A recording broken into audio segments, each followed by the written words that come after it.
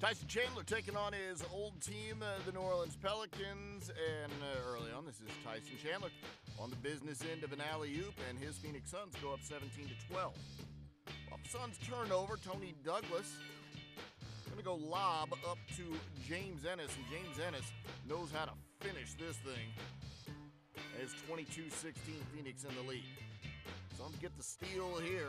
Archie Goodwin in transition powerfully throws this one down. 24-16 your count. Luke Babbitt now. Basket and the foul here. He made the free throw. That capped the 10-0 run when he hit that free throw. We're tied at 32. PJ Tucker to Mirza Teletovic. He drills the three-pointer. It's 49-41. Tim Frazier making Ronnie Price fall. The Pelicans can't score. Suns go the other way, and Devin Booker, just before half, gets a layup. He had 13 points in the opening 24 minutes. Suns lead at 54-47. Second half, Tyson Chandler getting back in the action.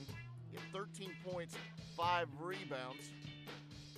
Here he is getting the little soft alley-oop and missing and putting it back up and in.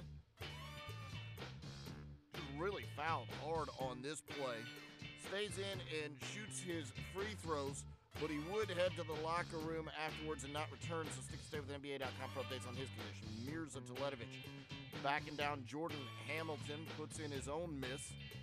Then off a Pelicans miss, Archie Goodwin gets the rebound, takes it the other way, coast to coast for the finish and the foul.